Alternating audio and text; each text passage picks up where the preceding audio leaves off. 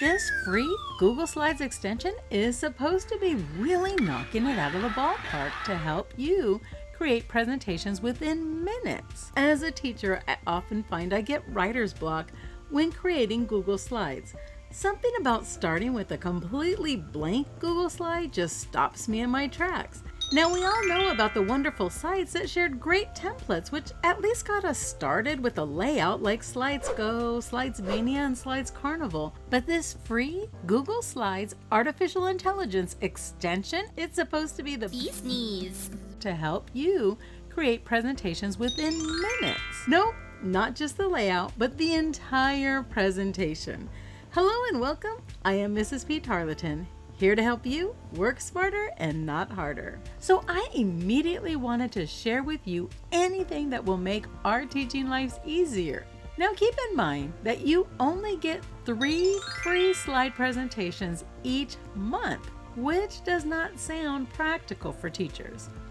The next level is $10 a month for 10 slide presentations, or there's $20 a month for unlimited presentations. Seems for most teachers, we would need a $20 a month plan, which for me seems pretty pricey. It's for me. The first thing I did was type in general instructions to introduce a trigonometry unit. Looking at what I got, it seems that it could be a good starting point, yet it does seem that I would need to do a lot of editing and adjusting.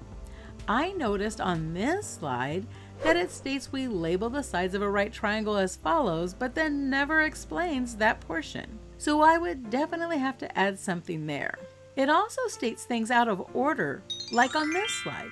The sections are numbered, but number 2 should actually really be the subtitle. So more adjustments are needed. Also, the examples given for practice were not the best, so teachers would need to add in practice problems. I wondered if trigonometry was maybe a little too heavy for the Slides AI, and I tried having it introduce the basic terms in geometry. These slides are not bad. It actually included the definition of each term, which is a good thing and something I did not specifically spell out in my directions.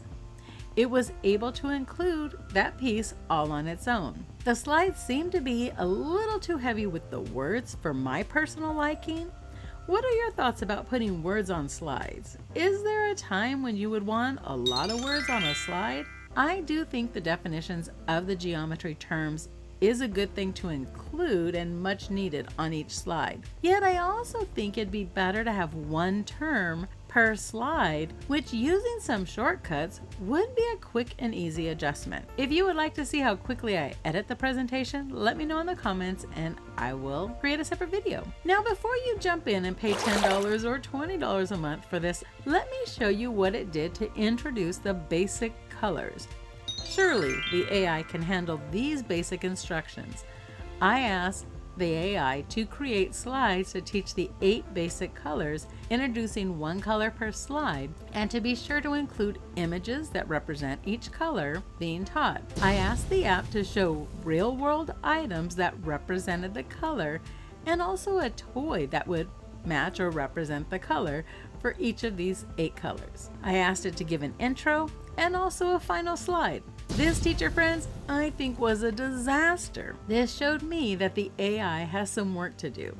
It does not have the understanding to recognize the directions it was given. Although it did put 1 color on each slide, the images did not match the color being taught. Would I pay $10 or $20 for this app? The answer is absolutely not. It seems that the slides were a hit and miss. Does not seem that I would get consistently something I could readily use in my classroom. Yes, there was one of the 3 tries that gave me a good structure for a presentation, but let's not forget, I would still need to go in and edit the slides and make some additions. Then the other 2 times I used the app, it just put my words on a slide and added a random image. From what I have seen, it will need a lot of editing to get a presentation that can be used in the classroom. When would this possibly be a good tool to use? I am thinking maybe if you're giving a presentation and wanted all of your presentation notes to be on the slides. However, for me, slides should enhance what the presenter is saying. What are your thoughts? Is Slides AI something that would help you?